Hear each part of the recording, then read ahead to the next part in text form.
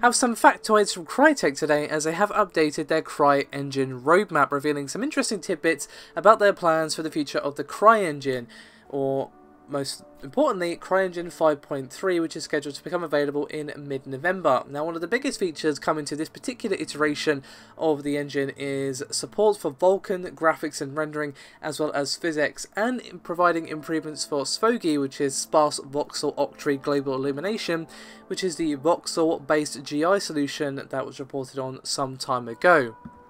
However, their roadmap, of course, doesn't stop there. It also looks ahead to CryEngine 5.4, which in itself is planned for late February 2017, just in time for the Game Developers Conference.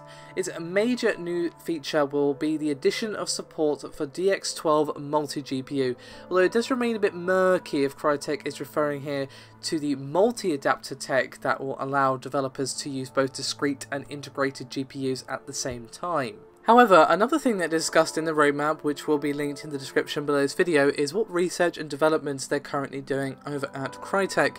Now, of course, what they're looking at is rather extensive, but I want to draw attention to a few interesting things. For example, 3D positional audio VoIP research, investigation into sound propagation and dynamic reverberation, support for iOS and Mac, support for SpeedTree, as well as cloth simulation and soft body improvements for physics, as well as a VR editor and a new cinematic pipeline.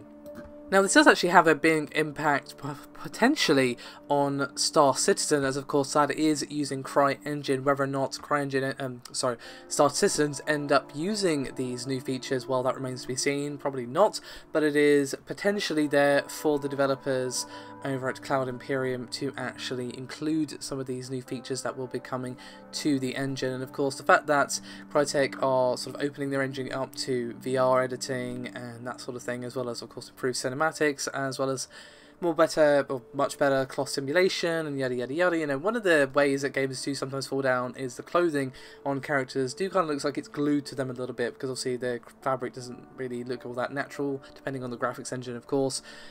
But more improvements in that area could mean, of course, just more realistic looking graphics, or just nicer looking in terms of the aesthetic and that sort of thing. Even if you're not going for hyper realistic graphics, it's still nice to have, you know, cloth flapping the way it should and that sort of thing.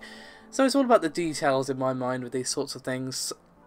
So of course this is not going to, you know, set the world on fire or anything like that, but it does potentially have some long-reaching impacts. Of course, the CryEngine is still a very, very nice engine indeed, and I look forward to seeing how these features are used by developers. That's really going to be where the money is. Thank you very much for watching, and I'll see you next time.